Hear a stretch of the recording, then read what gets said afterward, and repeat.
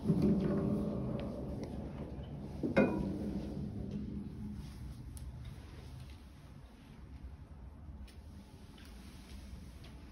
الحمد لله نحمده ونستعينه ونستهديه ونعوذ بالله العظيم من شرور أنفسنا ومن سيئات أعمالنا.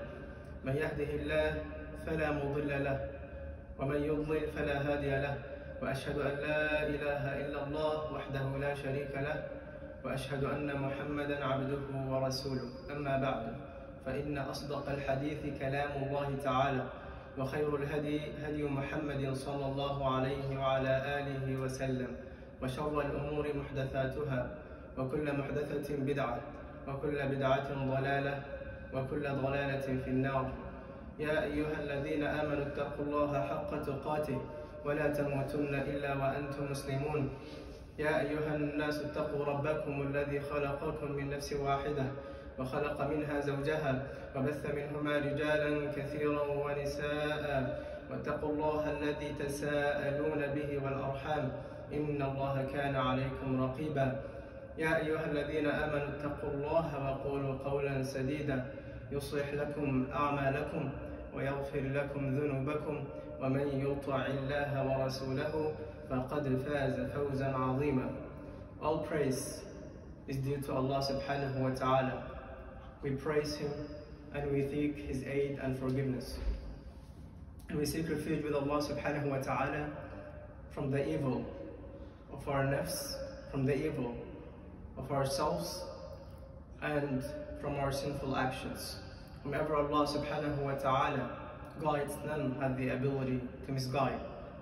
And whomever Allah subhanahu wa ta'ala misguides, none has the ability to guide. And we bear witness that there is no God worthy of worship but Allah subhanahu wa ta'ala. And we bear witness that Prophet Muhammad sallallahu alayhi wa sallam is his servant and messenger.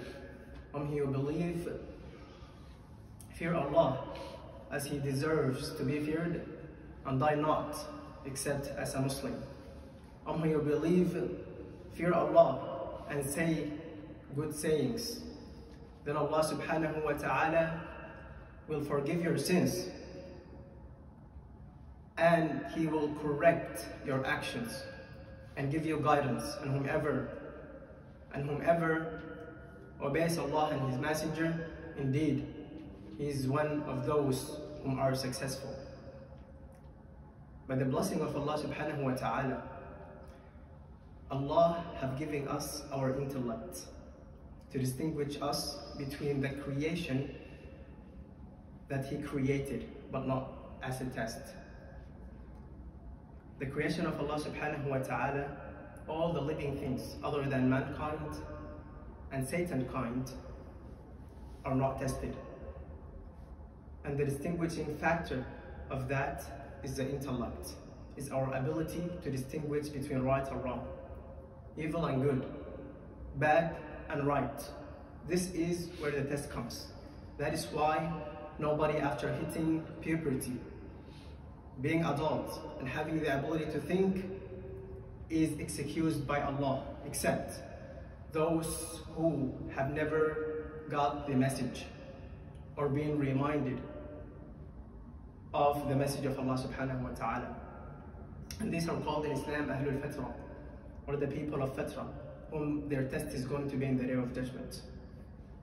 But all other mankind and Satan alike are tested in this life to use their intellect to get to Allah subhanahu wa ta'ala. And Allah subhanahu wa ta'ala, regardless of the intellect of the individual, He gave everybody the minimum amount to get to know Allah.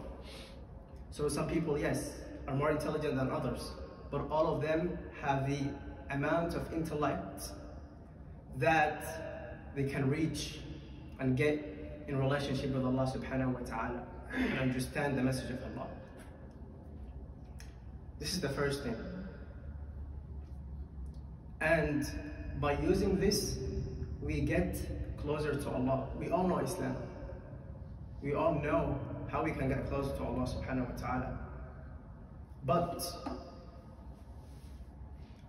Allah subhanahu wa ta'ala facilitates for the individual, for the mu'min, to come closer to Him. And this is the concept of tawfiq. Tawfiq has to come with intellect. If we depend only on our intellect, then we will not get anywhere. You also have to have dependence. If you will, we can call it the intellect of the heart. Allah subhanahu wa ta'ala said, أَلَهُمْ قُلُوبٌ لَا يَعْقِلُونَ بِهَا? Do they have hearts they do not ponder with?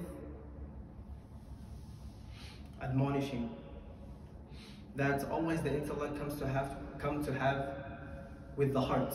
It has to come together, especially in faith. So for example, you have something your intellect is not able to reach about religion, like the unseen things that we believe in as part of our faith, but we have not seen.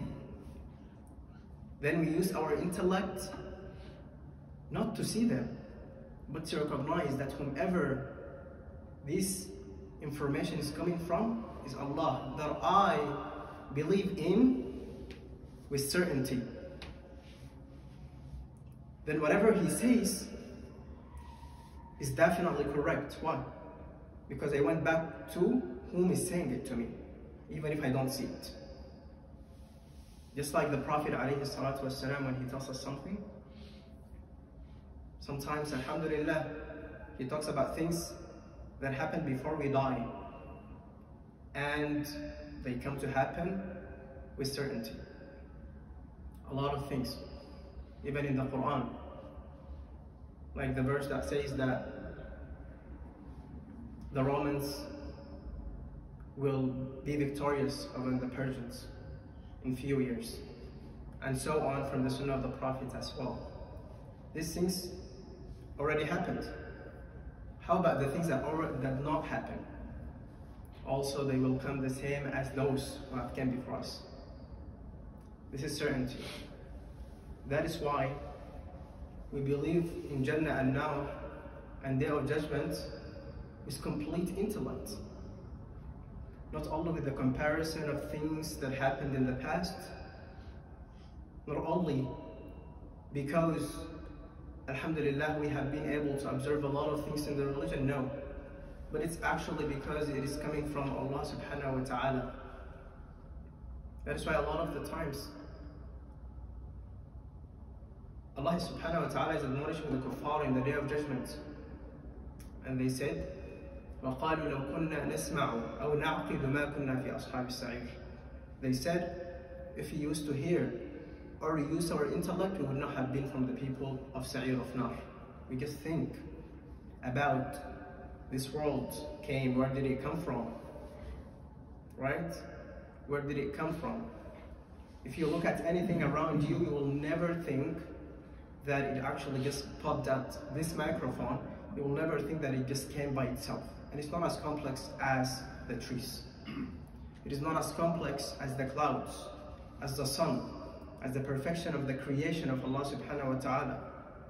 Then would anybody sane with the least amount of intellect think that this just came raised from nothing, or by coincidence, or raised itself? All these three chances are impossible. Nothing is nothing to produce something. And coincidence does not make an excellent process of anything. For example, if a car made an accident today, coincidentally, it will not do it every single day perfectly at the same time. The sun or the earth is going with a precise round every day around the sun. Who is moving it and how is it moved and where did these laws came from that are just making everything perfect? They're making everything perfect in this universe. If one of this complementary natural system is taken away, all of them would not work. If you take clouds, winds, mountains, oxygen, all of them wouldn't work if you just take one of them. For example, if there is no wind, clouds will not form rain. There will not be oceans. There will not be plants. There will not be animals. There will not be you. If there is no wind, you will never eat anything. And look at everything in the universe and think about it the same way. All of these things are perfectly put by Allah subhanahu wa ta'ala. And He made it clear, everybody is able to see. That is why Allah subhanahu wa ta'ala executes those who do not have their mind. Meaning that the Prophet alayhi salatu wasalam said, رُفِعَ الْقَلَمُ عَنْ ثَلَاثٍ. The pen is being lifted from 3. Meaning that these 3 people will not be accounted for what they do. The first one is the kid until they hit puberty. And the sleeping person until they wake up. Because they're not using their intellect to pray. And they accidentally did not miss prayer. Right? You're sleeping, you always come to pray, but today you just overslept. Like it happened to the time of the Prophet. To the Prophet ﷺ and Bilal and the other Sahaba. They were coming from a battle and they stayed at a certain place and they slept. Nobody woke up to do adhan. And when the Prophet woke up, he got a little mad and he asked Bilal, why haven't you made adhan? Then Bilal told the Prophet ﷺ, أخذني الذي أخذك يا رسول الله. The same thing that have taken you, it took me. The sleep, he means. Then the Prophet said, this place is not good for us, the shaitan has been here, let's go. Right? This shows us a lot of lessons, but this is not our main topic. And the third one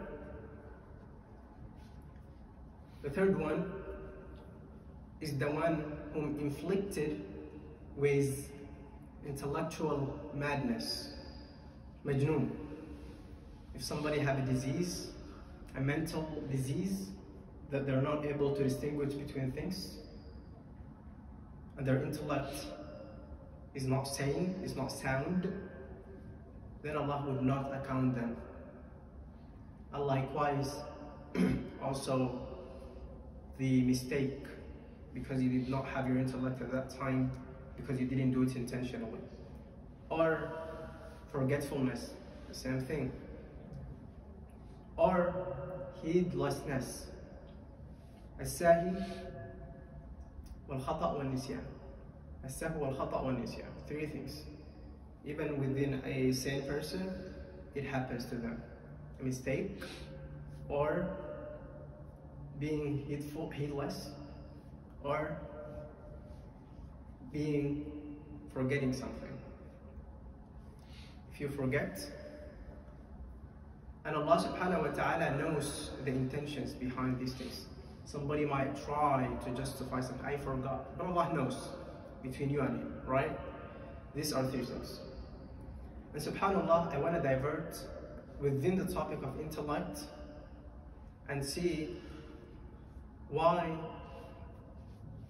our different people have different amount of certainty, and how can we try to cultivate this certainty. So the first thing we find is that we are societal creatures. Anything surrounding us affects us.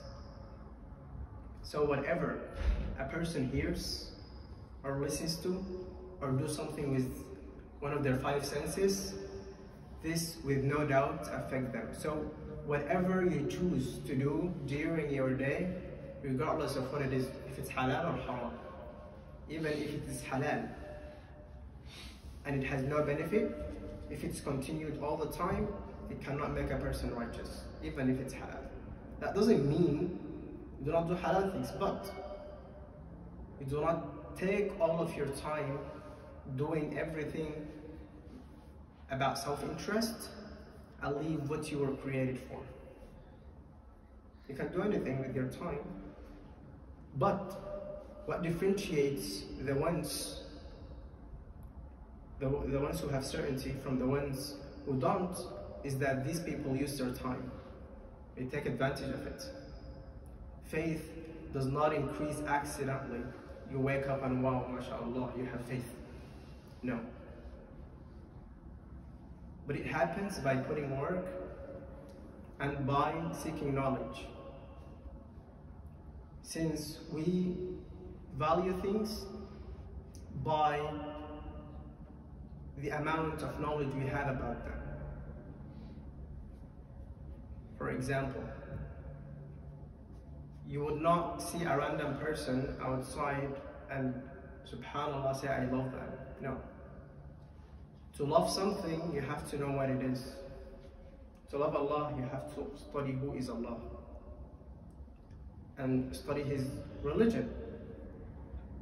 Right? That is why Allah subhanahu wa ta'ala says, يرفع الله الذين آمنوا والذين أوتوا العلم درجات. Allah says, Allah raised the ranks of those who believed, and those who have knowledge are ranks, or levels. And Allah, in this verse, related the amount of faith to the amount of knowledge. He says, يرفع الله الذين آمنوا والذين أوتوا العلم درجات. Allah raised the ranks of the believers, and then He related it to knowledge. He says, وَالَّذِينَ أُوتُوا الْعِلْمَ دَرَجَاتٍ. He related the ranks of knowledge to the ranks of believing, since the appreciation of something is by knowing what we are appreciating. To value something by knowing what are we valuing. To love something by knowing what are we loving. And some of the phenomena are the things that we see around us, not only by what we do from our senses, but also from the broader society. Whatever people do, we lean to think like them. Why? Because we do not have something else to think about. This is the only source we are getting information. That is why a lot of the people, they would be strict to their country. My country people are the best. Why? Because they didn't go out. When you travel, you appreciate things. There was a study on this exact matter where different people were presented to say their ideas about different countries. And a lot of them were very leaning to themselves. And none of them said, I don't like my country. All of them said, my neighboring countries, And then, after a few days, they conducted for them a genetic test to say where are they really from. I mean the percentages of their backgrounds. After the result came, a lot of them actually cried because that certain country they talk bad of, the same countries they thought bad of happen to be, they are 30% from them, or 40%. Am I actually from that country? SubhanAllah, my great-grandfather was from there. Then, after that result, boom, they changed their opinion about the whole country. You get what I mean? We are making our judgments based on very fragile opinions, very weak opinions. Just because we are something, or my family is something that doesn't have any objective conclusion. This is more subjective, right? SubhanAllah al-Azim. And the reason I'm mentioning this example is because faith is very related to this issue as well. Is that now we have a political ideology in this country that is carrying all the people's opinions and interests, which is mainly liberalism and individualism. And then a lot of people views now, whether they know this or they studied it or not, they have these opinions, even if they didn't study it, because they are within this society. And all of the information they're getting is from it. If you see somebody in China, their views are communist, right? The issue with that, when we relate it to our faith, what happens is a lot of people are starting to try to liberalize Islam in their mind. You know, Allah is telling this, but you know, they try to compromise so many things. Why? Because they want to say, you know, I'm going to balance between Islam and this. But this is now association. Shirk, but not with Allah. Shirk with the rulings of Allah. With your opinions within Allah's book. Allah admonished this so hard and He called it hypocrisy. He said, أَفَتُؤْمِنُونَ بِبَعْضِ الْكِتَابِ? Do you believe in part of the book and you leave others, the other part? Allah says, فَمَا جَزَاءُ مَنْ يَفْعَلُ ذَلِكَ مِنْكُمْ إِلَّا خِزْيٌ فِي الْحَيَاةِ الدُّنْيَا وَيَوْمَ الْقِيَامَةِ يُرَدُّونَ إِلَى أَشَدِّ الْعَذَابِ. Allah says, the consequence of this to whomever of you does this, except afflictions and calamities and adversities in this life, وَيَوْمَ الْقِيَامَةِ, in the day of judgment, they will be returned to the most severe punishment. Why? Because when a person is in the middle, they're not right or left, they become a very bad image for Islam. And they started doing the opposite of da'wah. They are walking and people are receiving Islam from them thinking that they're actual good Muslims. And they destroy more than what they built. And that is why it is a responsibility when somebody claims themselves to be Muslim, is to act it out. Otherwise, people are going to perceive Islam as what you're doing and what I'm doing. That's why we are ambassadors of Islam. Ask Allah subhanahu wa ta'ala to make us from those who listen and follow the rest.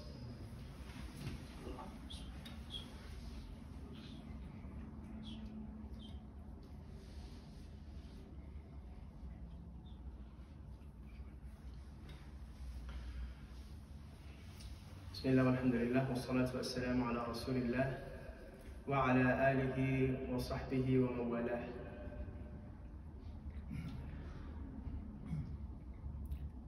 Ibn Khaldun is one of the fathers, if he is not the father of sociology. He says, المغلوب دائما مولع بثقافة الغالب. The defeated is always impressed with the culture of the victorious. This is so important because now our youth, when they see any type of economical development in a place, or even the adults, they think because this country or this place is more economically better, that means their ideologies is better. They are not distinguishing between money and idea, right? Money does not mean what you think of is the truth. Why? Because China is completely different from America, for example. And they completely have different opposing views, but they both have money, right? And that's why we say correlation does not equal causation.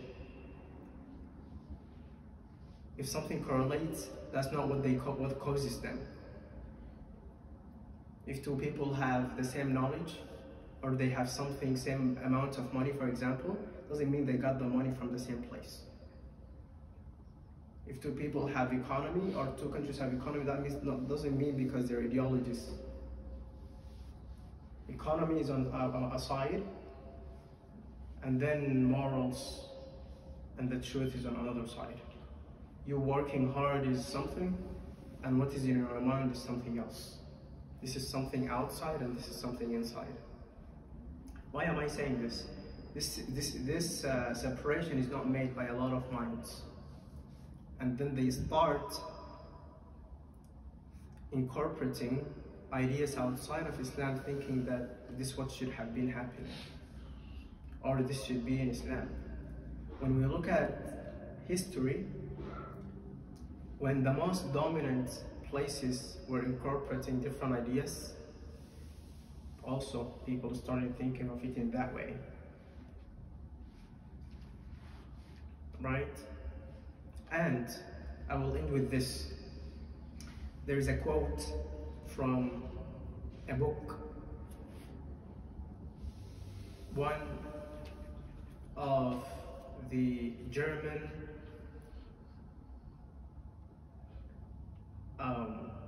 some of the German thinkers in about 50 years ago or more wrote a book that says Allah is unlike that. What is that? Basically, the book was talking about from 100 years things started changing very fast and people started thinking about things, right? But what happened is that she is an author and she quoted in her book one of the Christian missionaries, and he was saying in the quote, in what means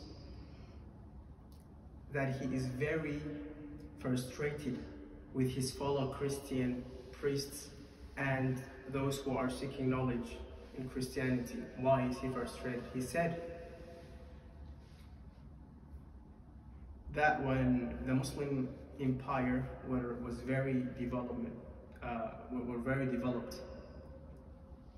and the Christians started to try to learn Arabic. Why? Because the Arabs were the most developed, and they started to challenge themselves and do poetry in Arabic, and they started being good in Islamic culture. They were impressed with Islam. And this changes from place to place whenever that place takes victory. Whenever that place seems to be more developmental, people started thinking in their way, and they leave their objective thinking to subjective thinking. They started thinking, now if something happened in a different country, people are gonna go and be like, oh, this country is because it has these ideas, that's why it has this. And this happens in history all the time, it goes around. Now, if our Muslim countries became, all of them developed and all of that, people are gonna go back, just like that. That's why we should always stick to the truth. The truth is one, does not change like that. Not every 10 years, Allah is one. Allah is one all the time, and Islam is one regardless of where we are, whether we are alone, whether you are alone in a village, you're a Muslim, Islam stays as the truth all the time, and the truth does not change. Now, or in the past, or in the future.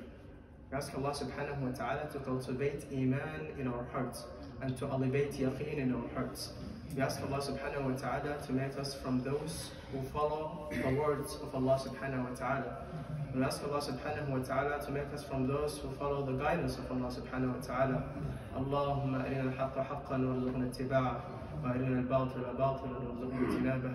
Allahumma inna nas'aluka min al-khayri kulli عاجله وآجله ما علمنا منه وما لم نعلم ونعوذ بك من الشر كله عاجله وآجله ما علمنا منه وما لم نعلم اللهم آتنا في الدنيا حسنة وفي الآخرة حسنة وقنا عذاب النار صلى الله على نبينا محمد وعلى آله وصحبه أجمعين.